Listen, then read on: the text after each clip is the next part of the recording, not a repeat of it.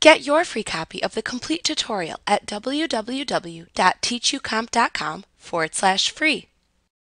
When you are creating indexes, you want to try and use field values that will identify each record in your table as uniquely as possible. If you are a good database designer, there will already be a single field in your table that already does that, your primary key field. However, you can create additional indexes on other fields you use in queries for faster query processing. To create an index, open up the table which you would like to index in Table Design view. Then click the Indexes button that appears in the Show Hide button group on the Design tab of the Table Tools Contextual tab in the ribbon to show the Indexes dialog box. Click into the next available row under the Index Name column and type a name for your new index. To the right, click into the Field Name column and select the name of the field within the table which you wish to index.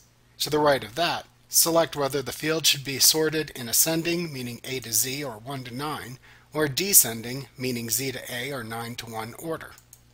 In the Index Properties section at the bottom of the dialog box, you have 3 drop-down text boxes into which you can set the properties of the index. The first property is primary and can accept either a yes or no value. Whatever indexes the primary key of the table will show yes for this property, and all others will show no. There can only be one primary key field in a table.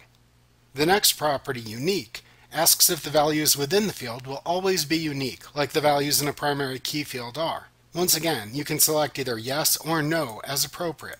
You can then set the Ignore Nulls property to yes or no to either include or exclude null or empty values from the sorting. Nulls occur when there has been no data entry in the field for a record. For example, if you skipped entering an address into a customer record, the address field would contain a null value. It is not equivalent to 0, as 0 is still a value. Null is simply unknown. When you have finished creating the index, you can close the Indexes dialog box.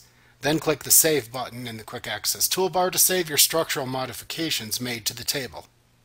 Like what you see? Pick up your free copy of the complete tutorial at www.teachucomp.com/free.